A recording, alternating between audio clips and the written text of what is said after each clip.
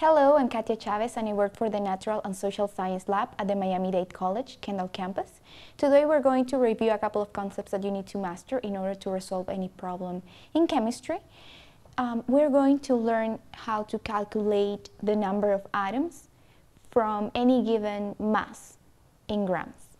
So this is our problem. Our problem says, how many hydrogen atoms are present in 90 grams of methane? Methane is CH4. They give us a hint and they tell us that the molar mass of methane is 16 grams per mole. So let's do that.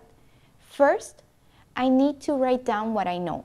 What I know is this information that they have given me, the molar mass. What does that mean? They're telling me that for every mole, I have 16 grams of methane. So I put it here. 1 mole of methane weighs 16 grams.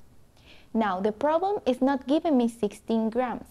The problem is asking me for the number of atoms, hydrogen atoms, present in 90 grams. So I'm going to use a method called the proportion method.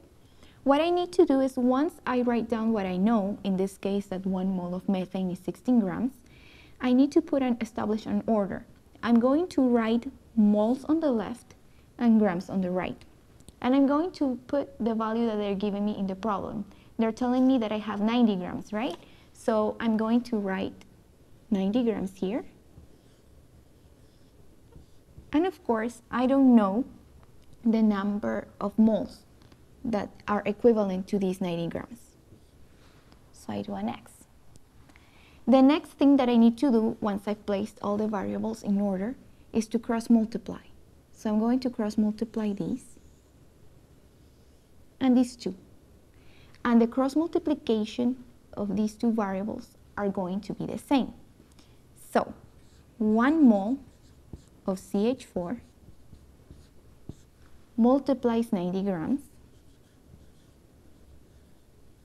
That product is going to be equal to the product of X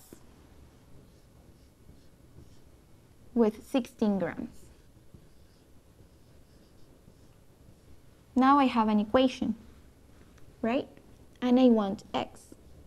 So I'm going to isolate it.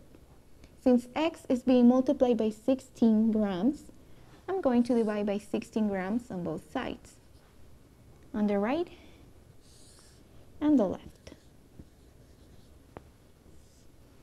When you get to resolve this part, X will be 5.625 mole. Mole of what? Well, remember, here the units grams are canceling, so it's mole of CH4.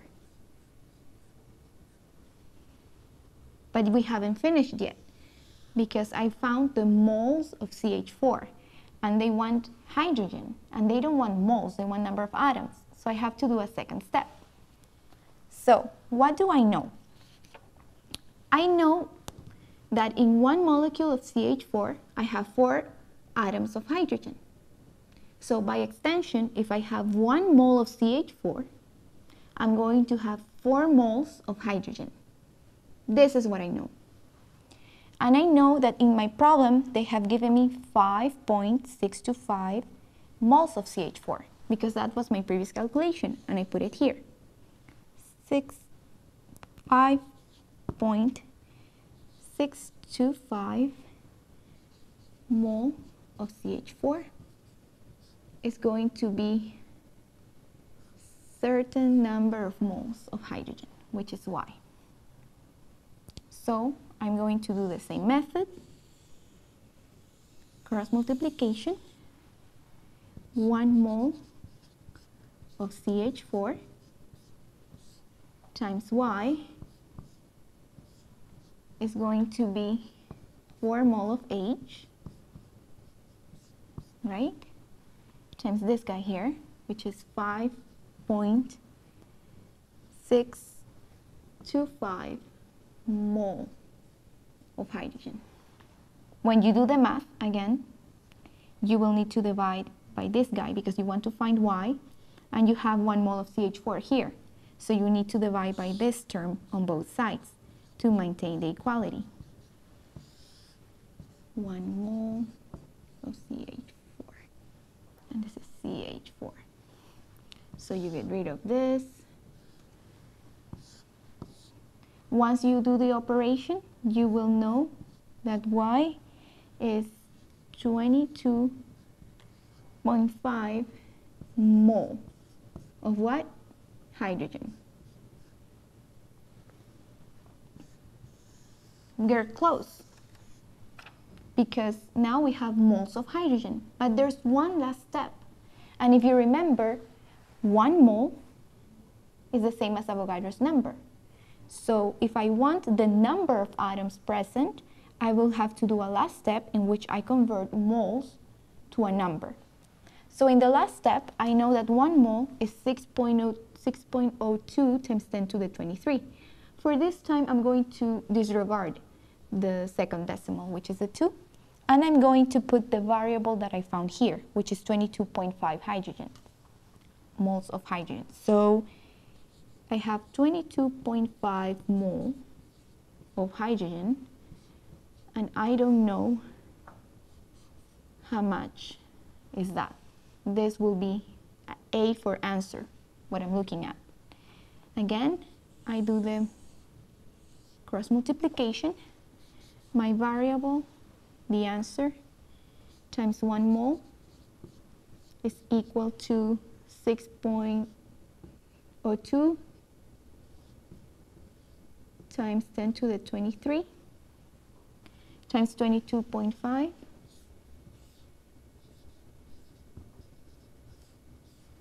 and obviously I have to divide by 1 mole, or divided by 1 here, divided by 1 here, and this is mole, right? So moles get cancelled, and after you do the math,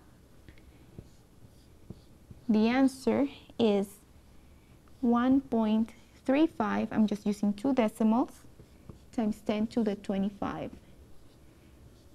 atoms of hydrogen. And this is the final answer of the problem. So basically you have to use your proportions and what you know so that you can go from grams to number of atoms or vice versa. You're ready now to do any problem that involves stoichiometry. Good luck, work hard, and stay tuned.